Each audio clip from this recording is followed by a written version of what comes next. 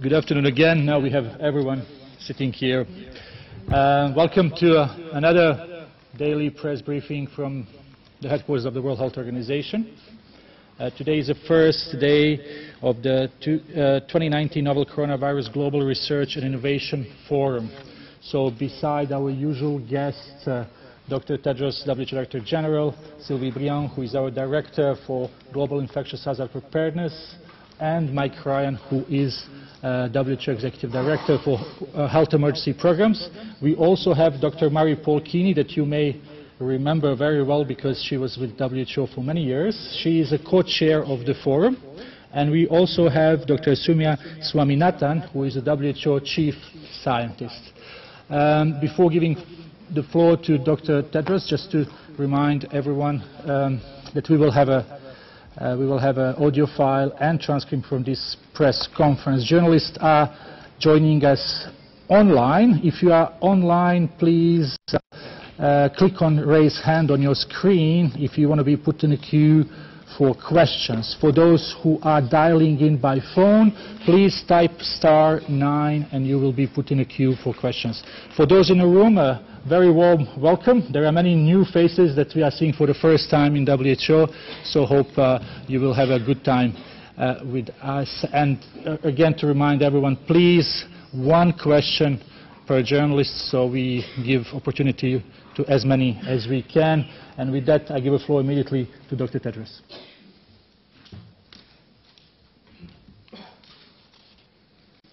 Thank you, Tariq. And good afternoon. And of course, we have the many colleagues from media based in Geneva, but we see more today. And I understand this is because of the conference we're hosting. Thank you so much for your interest and welcome everybody. Before I update you on the coronavirus outbreak, I would like to start with a few words about Ebola. As you know, we have two fronts now. Although the world is now focused on coronavirus, we cannot and must not forget Ebola. We're very encouraged by the current trend. There have only been 3 cases last week and no cases in the past 3 days. But until we have no cases for 42 days, it's not over.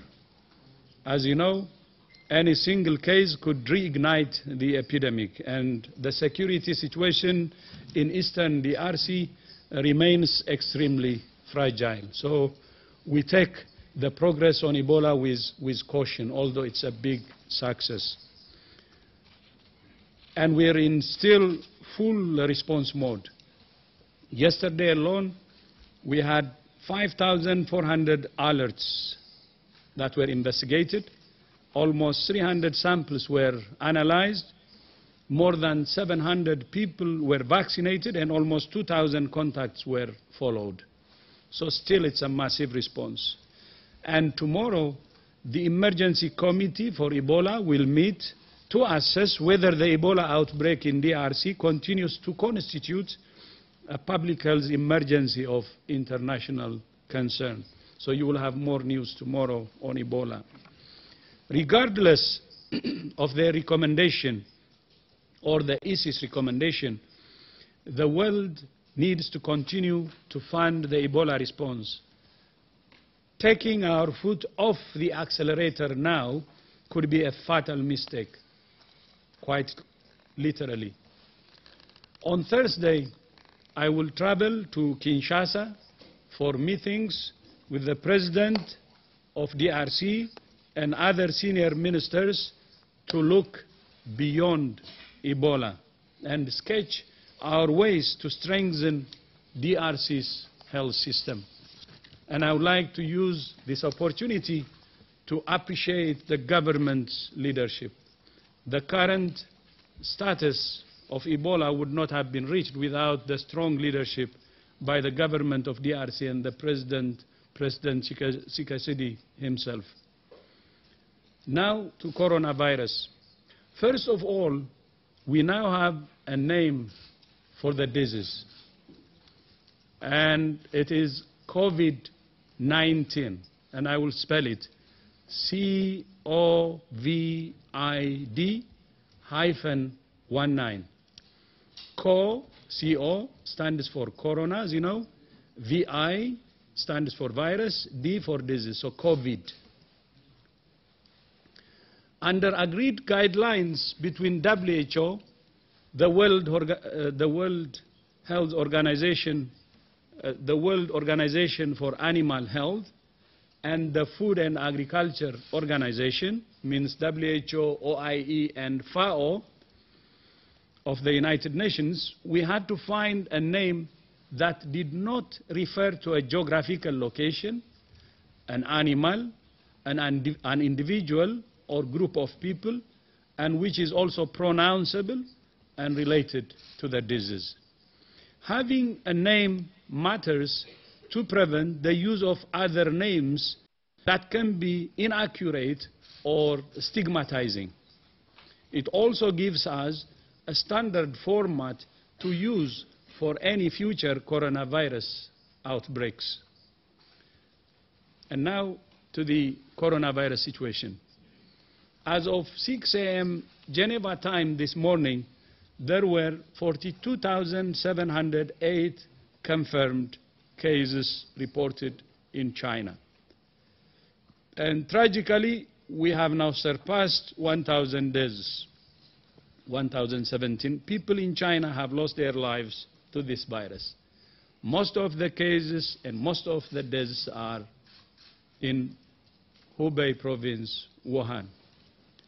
Outside China, there are 393 cases in 24 countries and 1 death. Last week, I told you that we had engaged WHO's network of country representatives, as well as the United Nations resident coordinators in countries, to brief them on the outbreak and inform them about the steps they can take. I also briefed Secretary-General Antonio Guterres, and we agreed to leverage the power of the entire UN system in the response. Today, we have also activated a UN crisis management team to be led by my general, Dr. Mike Ryan. This will help WHO focus on the health response, while the other agencies can bring their expertise to bear on the wider social, economic, and developmental implications of the outbreak, so we are all working to our strengths. So Mike will be the chief, still continue to be the chief emergency, and will also coordinate the whole UN response.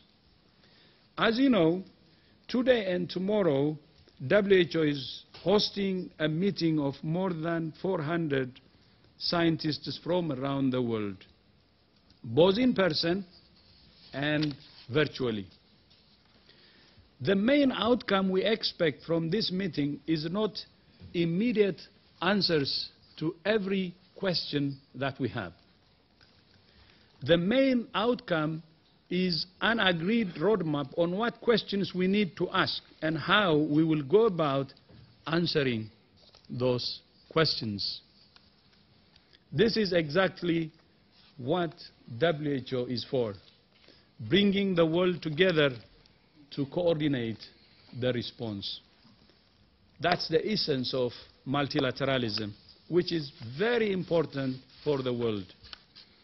And a research roadmap is also important for organizations that fund research to have a clear sense of what the public health priorities are, so they can make investments that deliver the biggest public health impact.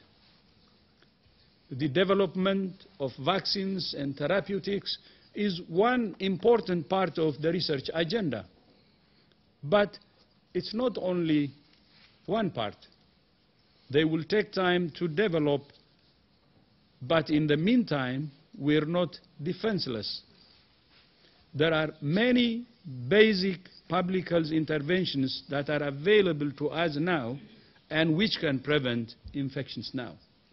For instance, the first vaccine could be ready in 18 months. So we have to do everything today using the available weapon to fight this virus, while preparing for the long term using the preparation for the vaccines. That's why we have sent supplies to countries to diagnose and treat patients and protect health workers. We have advised countries on how to prevent the spread of disease and care for those who are sick. We're strengthening the lab capacity all over the world. We're training thousands of health workers, and we're keeping the public informed about what everyone can do to protect their own health and that of others. It's when each and every individual becomes part of the prevention and control, the containment strategy, that we can succeed. So that's why reaching out to the public directly and telling the public the kind of precautions they need to take. This could be clean your hands regularly, either with alcohol-based rub or soap and water. Keep your distance from someone who is coughing or sneezing. And when you cough or sneeze, cover your mouth and nose with a tissue or your elbow.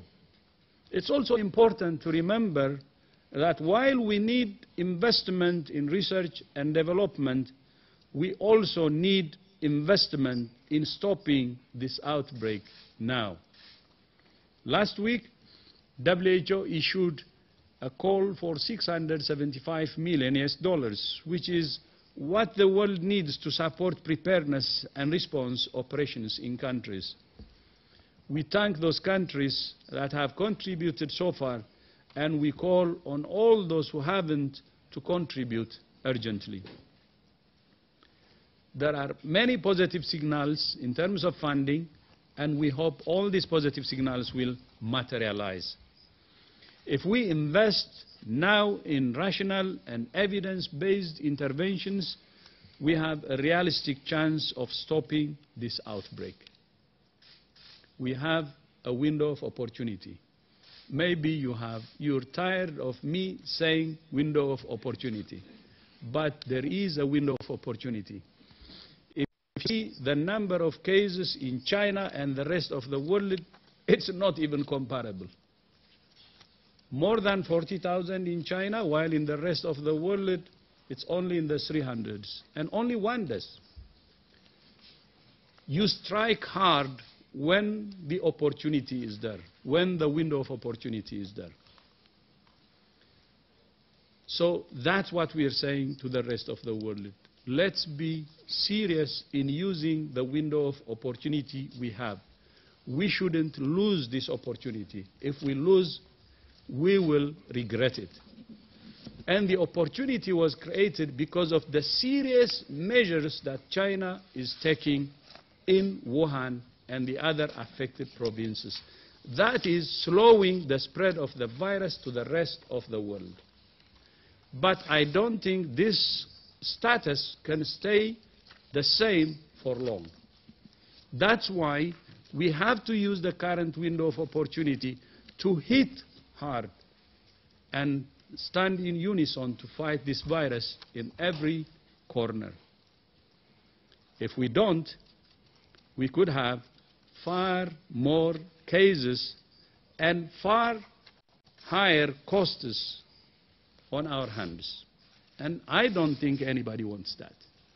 This is a common enemy, and we have to fight it using this window of opportunity and fight it hard.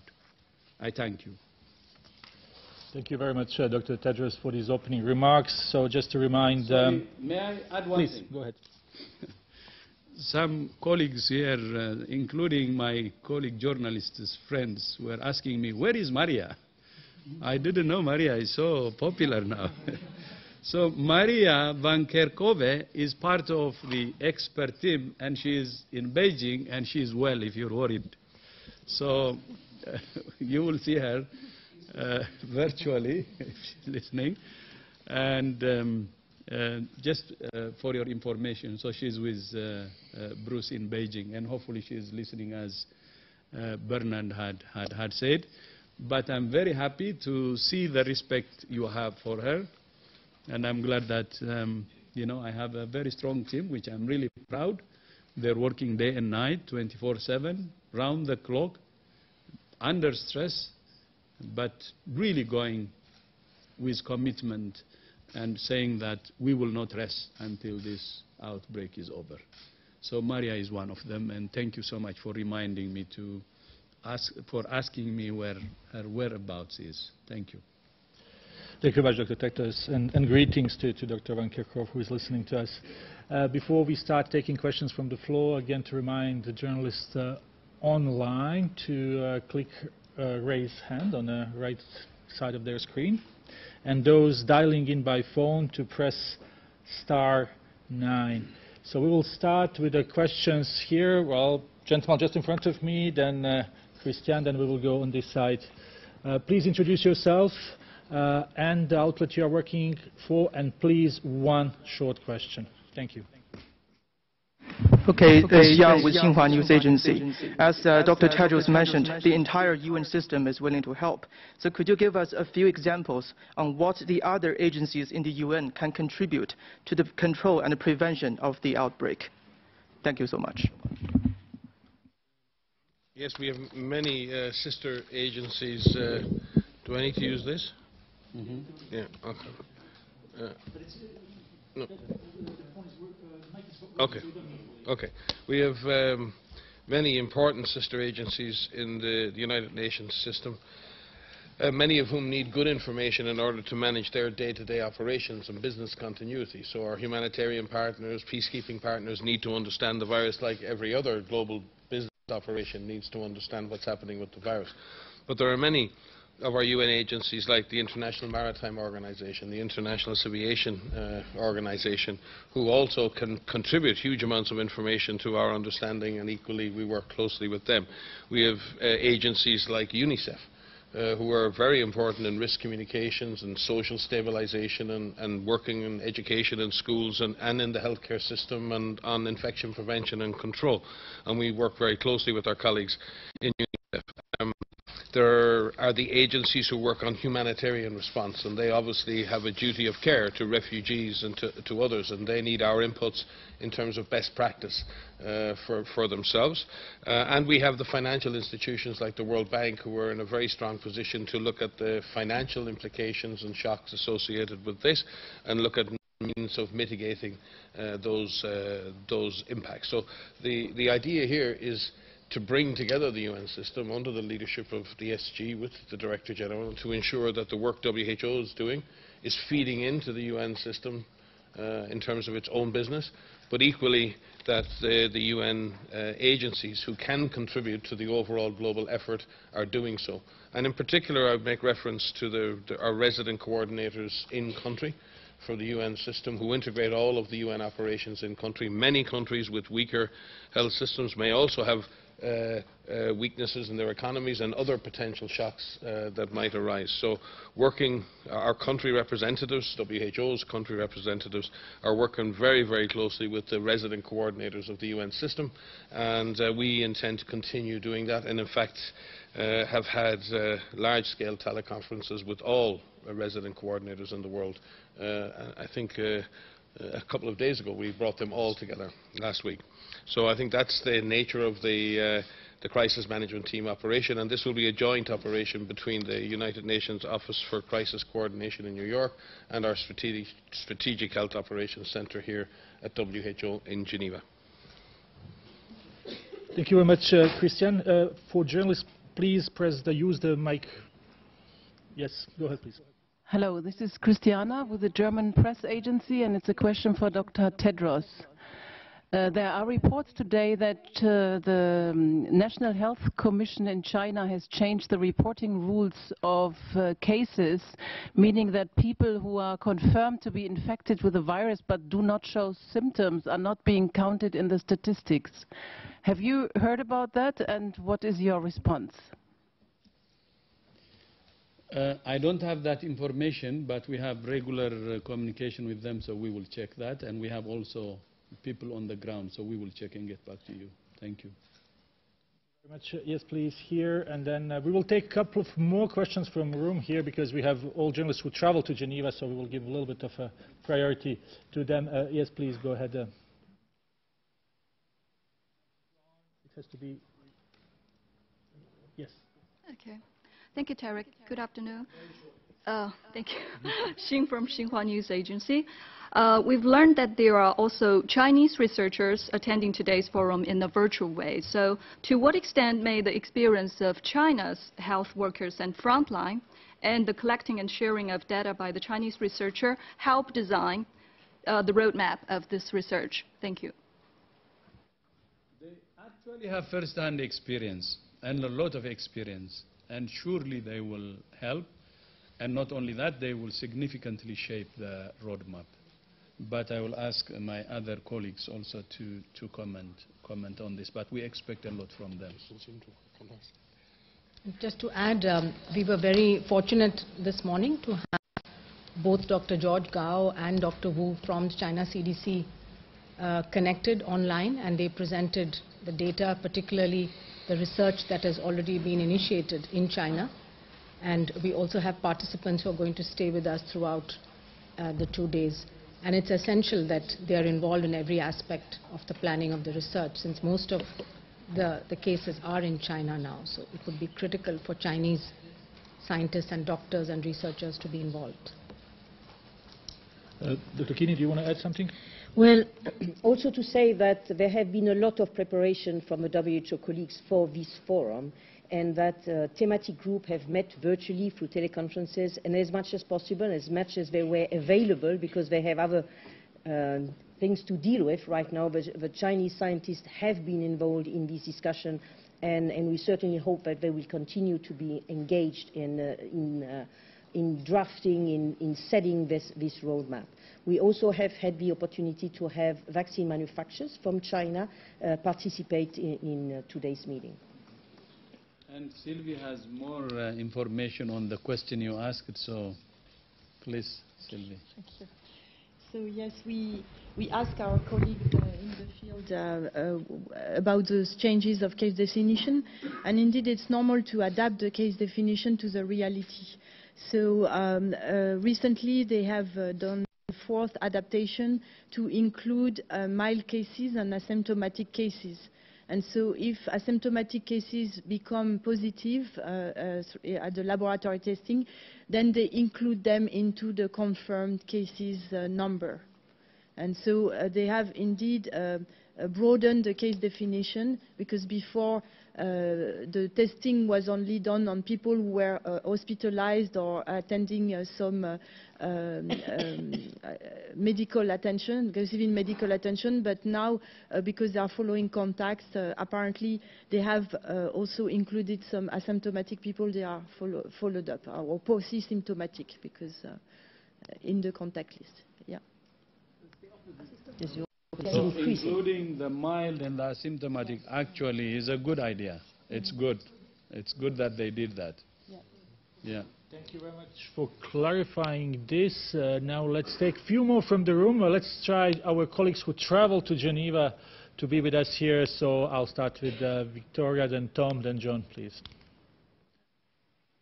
Donald from Channel 4 News in London. There have been reports of a Chinese national in Burkina Faso who's been tested for coronavirus, and as we speak we're told that there is a China Embassy, WHO and Burkina Faso Ministry of Health press conference. Can you tell us anything about what would be the first reported case in Africa?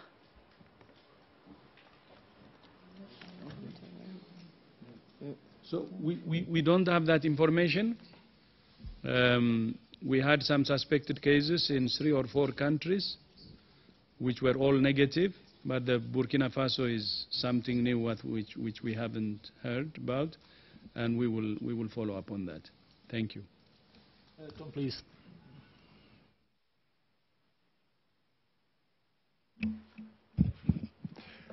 You rightly mentioned the window of opportunity. As time passes, are you becoming more or less confident that this virus can be contained? As time passes, my confidence will depend on how, the strength of measures we take. And that's why we're asking countries to be as, aggressive as possible, because we are still in containment strategy. And we shouldn't allow this virus to have a space, to have local transmission. So it depends. We may, miss or squander this opportunity or use this opportunity. And I'm saying we still have time, and let's not squander this opportunity. There is opportunity, window of opportunity that we can use still now. There is. And there should be strong leadership, strong coordination, and they have really should do all the things, or take all the measures they need to contain it. Thank you very much. John, please.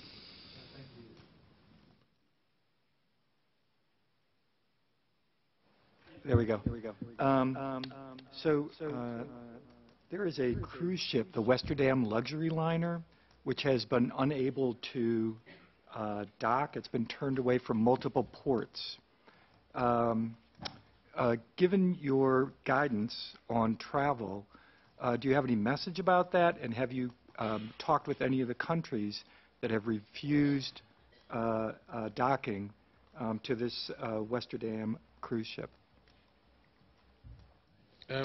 We're in daily discussions as we speak with the International Maritime Organization who deal with these matters, and my colleague here, Jawad Major, to my left, our Assistant Director-General for Preparedness, has been leading those discussions. We've been looking at a number of different ships, mainly cargo vessels and not necessarily cruise liners. It's really important that there's an appropriate risk management approach taken here, and that also state parties be reminded of their obligations under what IMO terms free pratique, which is the ability for ships to dock unimpeded, especially to unload cargo, and also reminding our state parties of the principles of the dignity and human rights of travellers, which the IHR also enshrines. There are manageable risks associated with the conveyances, and there's plenty of guidance on how to do this properly. We need to ensure that there's neither an overreaction or an underreaction, and we need a proper risk management approach to this, as we want to see to all types of gatherings, and we're going to have this more and more in the coming weeks as we see more events and conferences, and we see cruise ships. Anywhere where people come and congregate, there is always going to be concern. But we need to balance those concerns with the need for our society, civilization, our economies to move. So we need to take a risk management approach. We must accept that in these circumstances there is no such thing as a zero risk. We must minimize risks, we must protect people, and be ready to react appropriately should something untoward or something unexpected happen. And in the same exact case of cruise ships, again, a proper risk management approach to dealing with this issue is what we're advising, and as I say, we will be further analysing the number of ships who are in this particular circumstance, and we'll have more data on that tomorrow. But again, we call for the normal obligations under free pratique and for the normal principles of the dignity and human rights of travellers to be upheld. Thank you very much, Dr. Ryan. We will take one more from here, from Tulip, who came from BBC here, and then we will go online. Tulip.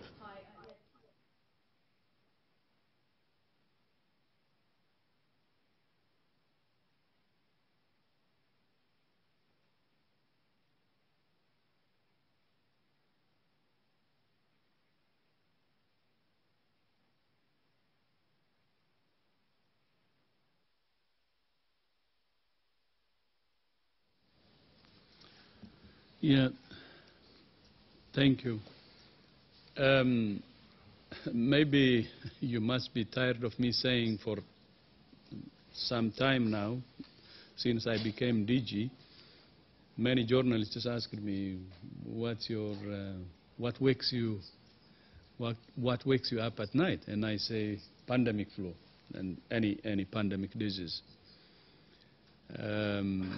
And the reason for that is exactly what you said, because we have countries with weaker health systems. And as you know, we're as strong as the weakest link. And the world is getting smaller and smaller. It's a globalized world. And whatever happens at the weakest link could affect all of us. So that's why when we think about investing in our respective health systems, we should not forget to invest in countries with weaker health systems that need support. So my message again in the middle of this outbreak is the same. We have to invest in preparedness. And preparedness means helping those countries who need a helping hand to strengthen their health system. And that's going to be our guarantee. And we have identified, by the way, as WHO, the minimum is 30 countries. If you push to the maximum, are not more than 45 countries who need our support. And investing in those countries with weaker health systems is important. I think we're now having a real problem in our hands.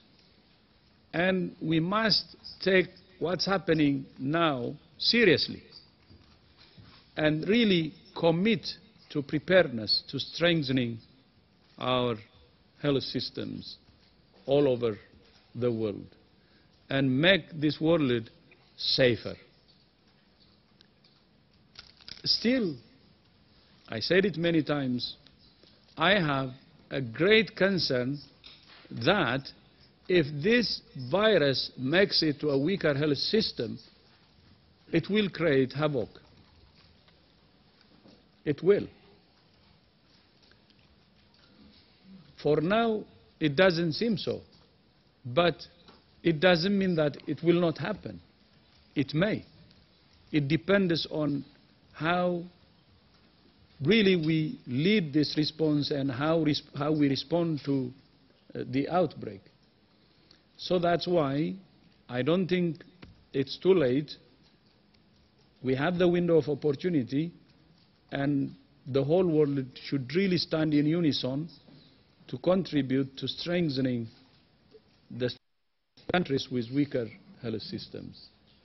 And that's the answer for now. But that's not just for now, but we have to continue. This is not a few months or a few years of work. It will be many years of work that should be sustained and make our health system as strong as possible. Because we have already seen it. Outbreaks can bring serious upheavals, serious consequences to the world. It's not just a health security issue, or it's not a matter of somebody sick or, the number of people who are dead. It's a matter of political, social, and economic upheavals. It can affect all areas of society. And that's why we have to take it seriously. The world, when it talks about terrorism, and imagine the level of preparation and so on, is immense. To be honest, a virus is more powerful in creating political, economic, and social upheaval than any terrorist attack, believe it or not. I was a foreign minister, have been one of my hat discussing about terrorism and so on, but a virus can have more powerful consequences than any terrorist action. And that's true. And if the world doesn't want to wake up and consider this enemy, virus, as public enemy number one, I don't think we will learn from our lessons. It's number one enemy, and to the whole world. and to the whole humanity. And that's why we have to do everything to invest in health systems, to invest in preparedness. And that's why I always say that's what wakes me up at night. And it should wake all of us at night. It's the worst enemy you can imagine. It can create havoc, political, economic, and social. Thank you. Thank you very much, Dr. Tedros. We will go for a few questions from journalists online, and hope if we are all short, we will be able to get back to the room. I'll call first to colleagues from CNN. Vasco, can you hear us, please?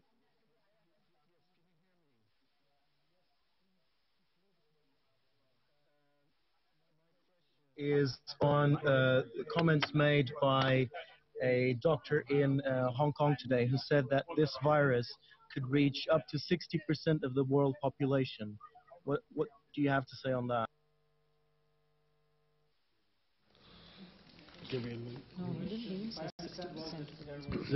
Someone from Hong Kong who said that this virus could reach 60% of the world population. Yeah, if fires are left unchecked, they can burn down a lot of the forest, and one can speculate how far a fire like this can burn. I think we, as the DG said, when we look at disease outside China, we're dealing with less than 400 cases in 24 countries in over a month of transmission. That does not mean that that won't escalate. It doesn't mean that that won't accelerate. But that is not, in that sense, an insurmountable problem. We have the unknowns about period of transmissibility. We have the unknowns about mild cases.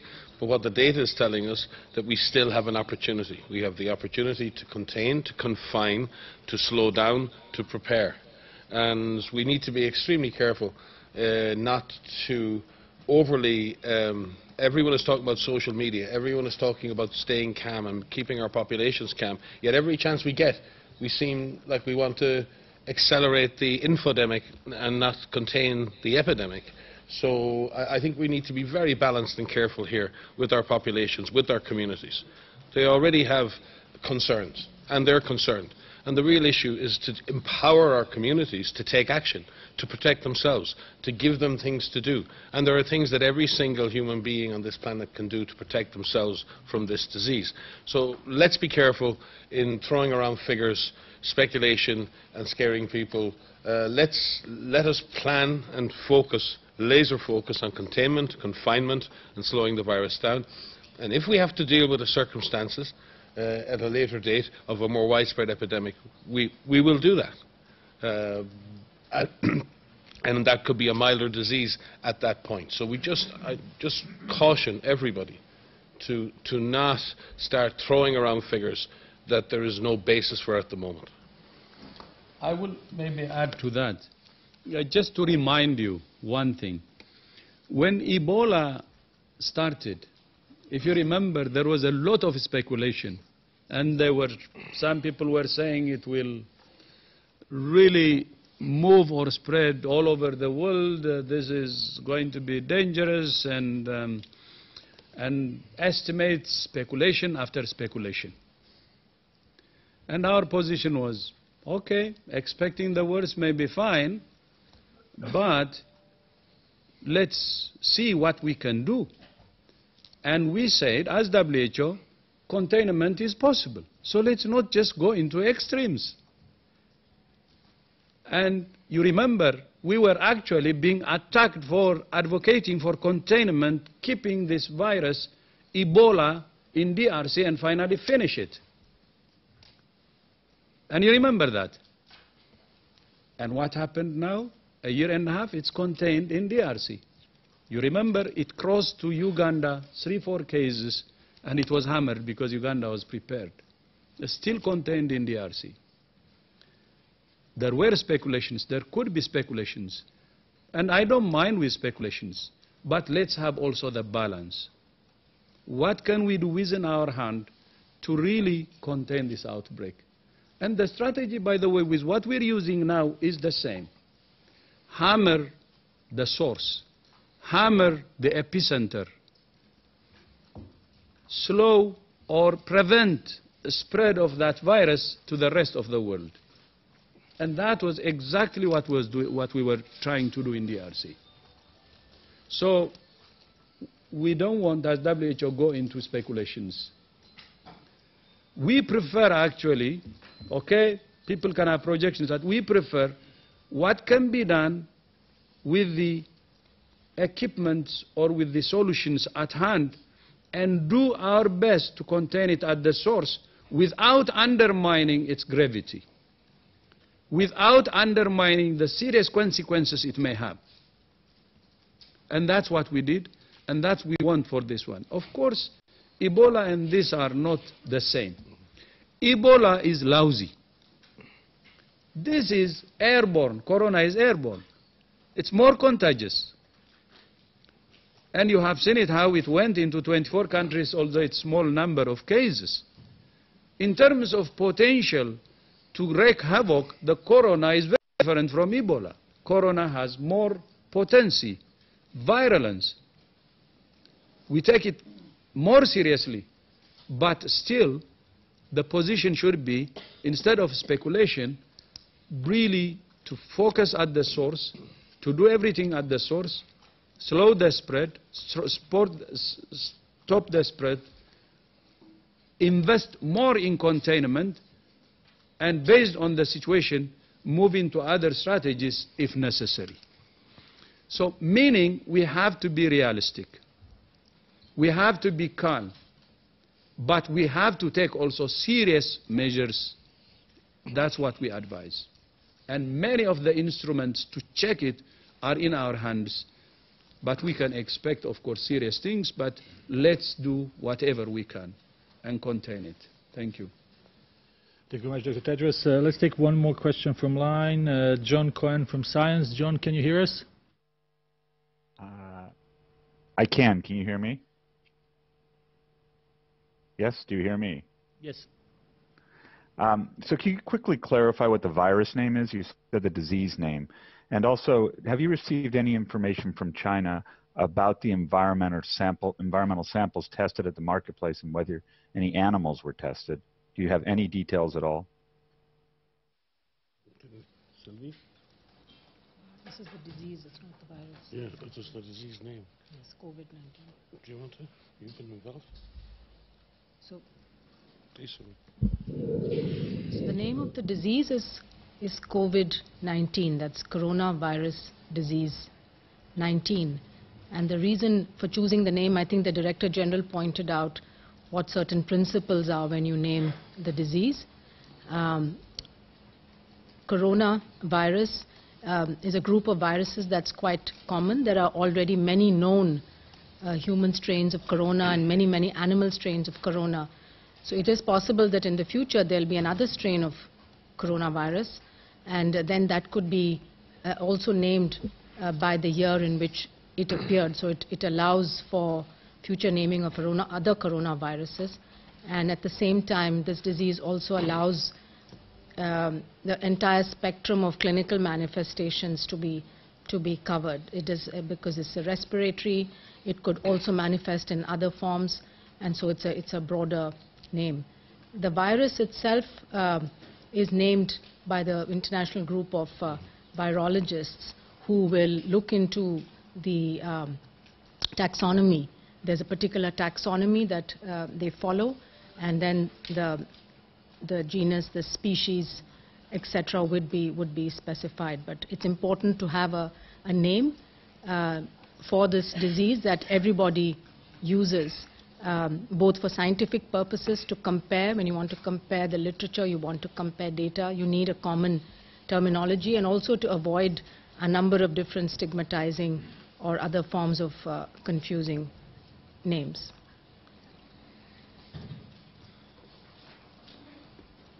Thank you very much. I think there was another question. Sylvie?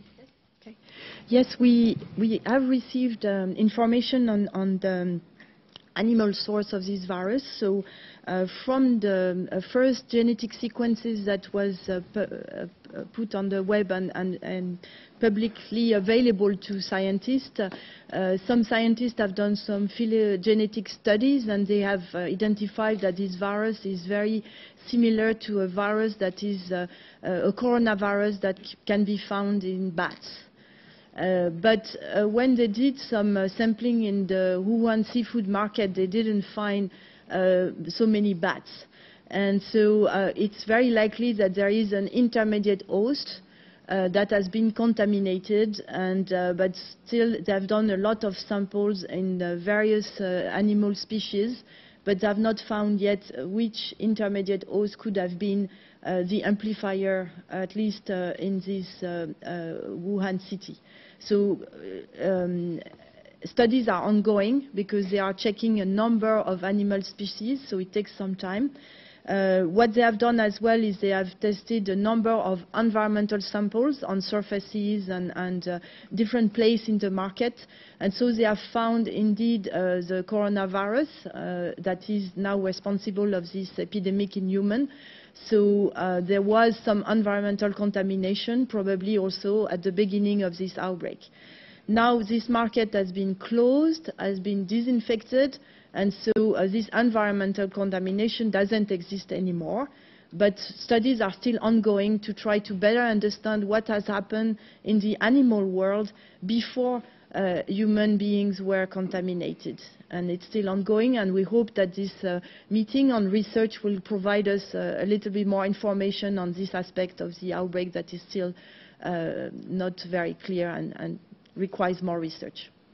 Okay, sorry, I used the military word airborne. It meant to spread via droplets or respiratory transmission. Please take it that way, not the military language. Thank you. Thank you very much for clarification. We will go back to the room as I have some questions. We'll start with Bodhi, then Stephanie, then Gunilla. Very short, one question, please.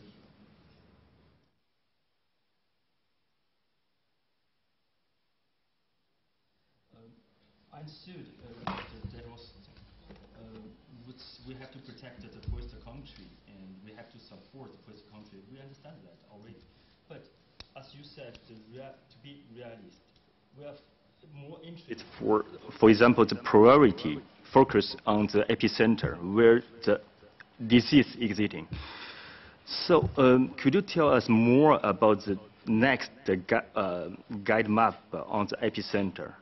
About the science and pharmacology.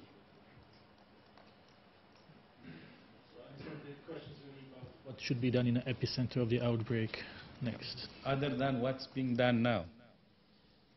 To be next step. I think, well, certainly from our observations and from working with authorities in China, they've been heavily focused on three issues, I think. Wuhan and Hubei itself, the surrounding or the provinces who have been more heavily affected than others, and they've sort of had a three-pronged approach. And you can see the way they've had very strong measures in Wuhan, but they've extended those measures to defined areas outside Wuhan where they feel the epidemiology was getting more difficult or more challenging. So they're operating sort of, I believe, on sort of a three-pronged strategy. You can see over the last number of days and weeks that the initial focus was clearly on caring for the sick and really dealing with that shock to the system of so many unwell people presenting, and you saw that with the efforts to build new isolation facilities. But increasingly what we're seeing is the community at large, community committees, and the mobilization of community-based surveillance, community-based activity in order to detect milder cases. And you can see by the way the case definition is being shifted now. There's a move now to move out and trying to detect all of cases, even the milder cases. And that seems like a very prudent thing because you want to check that you're seeing all the cases. When you're facing a fire, a large fire, and this happened in West Africa too with Ebola, when the disease was extremely intense, it's very hard to do the classic public health things like contact tracing. You're dealing with a massive wave of cases, you're trying to deal with the sick.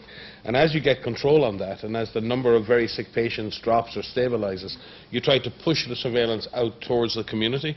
You try to detect more and more of the cases. That's if you're still focusing on containment as your approach, because you want to try and break the chains of transmission. So we believe China is really pushing the surveillance into the community. It's an attempt to try and shut down transmission. We've said it before, neither they nor we are sure that that will work, because the virus has its own characteristics in terms of its period of transmission or asymptomatic people being able to transmit. But they're making an attempt now to push surveillance further and further out into the community and see if we can shut down the virus. There is no guarantee of that. So that's what we're seeing in terms of the shift. And our team in China is working closely with Chinese authorities and scientists to look at that. I think the other part of this will be having a much better understanding of the clinical severity and on the clinical picture, because if the disease were to spread further in the world, and if we see more cases in the world, the clinical techniques and the clinical information and the clinical knowledge that's been gained in China right now will be absolutely central to the successful treatment of patients elsewhere in the world. So that's another vital gift to the world. So again, pulling that information together in a systematic way, gathering systematic clinical data now, not just reports, not just anecdotes, but systematic clinical information is absolutely central to success. So all of the activities are aimed at containment, but all of those activities will support a broader mitigation effort should the virus continue to spread in other parts of the world.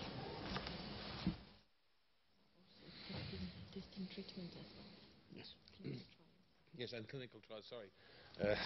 Sylvie reminded me that right now with the caseload in China, while it's a very terrible toll, and again, we recognize the work of the health workers and the suffering of communities and families in China. They're suffering on behalf of us all. But there is an opportunity to test drugs, and already at least one clinical trial is underway, and we're working with Chinese scientists on further clinical trials that will allow the immediate testing of drugs in that setting, and the results again of those trials will be available in time to guide clinicians in other parts of the world. So again, that's another important strand, and again a further and complete understanding of the source. As I said, a presumption of the source is a dangerous thing, because even if we were successful in this attempt to confine and contain the virus, if we don't know the source, then we're equally vulnerable in future to a similar outbreak, and understanding that source is a very important next step in the strategy. Very much. Some of our speakers have to go, so we'll take super short 2 questions that I promised to Stephanie and to Gunilla. Very short, because we have to go. We will have other opportunities already tomorrow. We'll be here. Stephanie. I just wondered, the Director General, in your speech you referred to a very grave threat potentially to the rest of the world from this virus, which is clearly an emergency in China. I wondered if you could elaborate on that, especially for our visual colleagues, and what led you to use that language this morning. Was there some change in your risk assessment overnight? Was it information coming in from Hong Kong about suspect cases in a building which was later dismissed on the basis of results? Could you elaborate? No. The issue is about the use of the window of opportunity. We have a window of opportunity now for the rest of the world. We see what's happening in China in terms of the number of cases and fatality. So if we don't use the window of opportunity we have now, if we don't operate with a sense of urgency, there could be a serious consequence. That's what I meant to say. And I'm reminding the world to use this opportunity to do whatever it can to contain this outbreak. Do everything it can. And there is time, because as I said, the number of cases in the rest of the world is less than 400, and there is only 1 death. That's a window of opportunity. So I'm reminding, there is time, the time is ticking. And time is the essence in this outbreak. And the virus will not sleep and wait. We cannot sleep. So we have to operate with a sense of urgency and with strong political commitment throughout the world. And then we can beat this outbreak. If not, then the other side will happen. So that's why.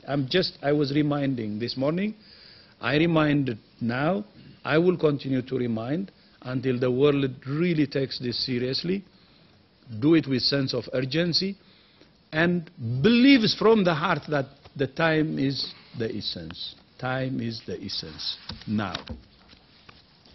That's what I wanted to say. Thank you. Thank you very much. Last question, Gunilla, and then we will conclude. Very short, please.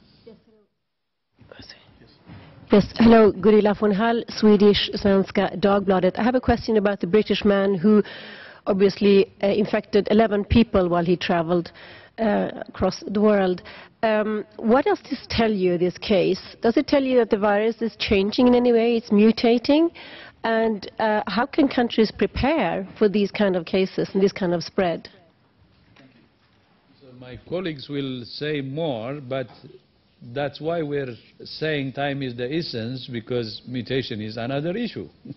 Crosses every host, then you know what happens, and everybody knows.